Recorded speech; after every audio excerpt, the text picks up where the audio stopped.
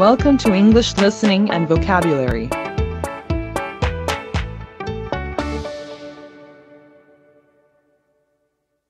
So I'm here with Rachel, and we were talking about expiration dates. So you were saying that you throw out your clothes regularly.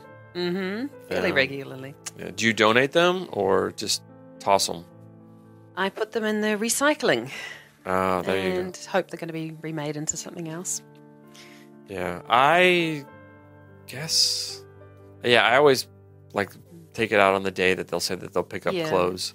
The reason for that is because they usually throw clothes out when they've started to look a bit shabby, so I don't think anyone else wants to wear them by that stage. What about furniture? How often do you try to get new furniture?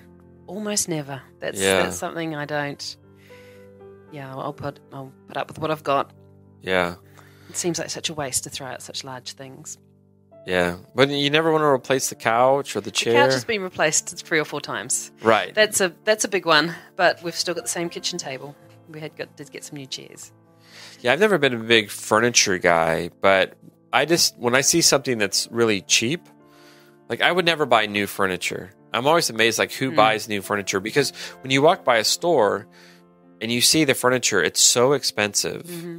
And I'm going to sound really cheap, but it's I'm wow, why would you pay hundreds of dollars or thousands of dollars for that when you can just buy one used or whatever for $10 or $20? Definitely a used furniture person now.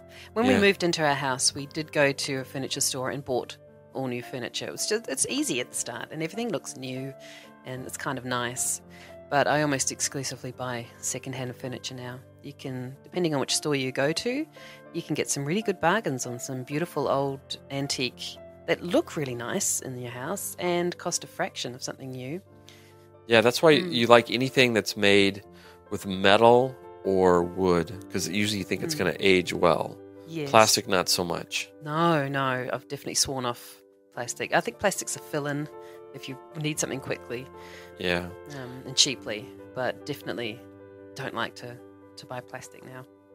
So what about electronic goods, like getting a new TV, new refrigerator, stuff like that? How often do you buy? We just wait until that breaks down. That's a pretty easy one. What about the TV, though? The TVs don't break down. They go on forever.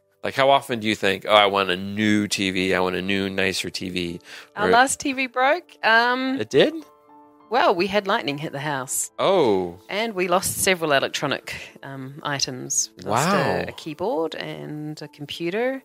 I think we lost 2 we had 3 hard disk DVD players. So it was an electrical surge that fried all the circuits. It fried the house, yeah, pretty much. Wow. Mm-hmm. I did not know that could happen. Yeah.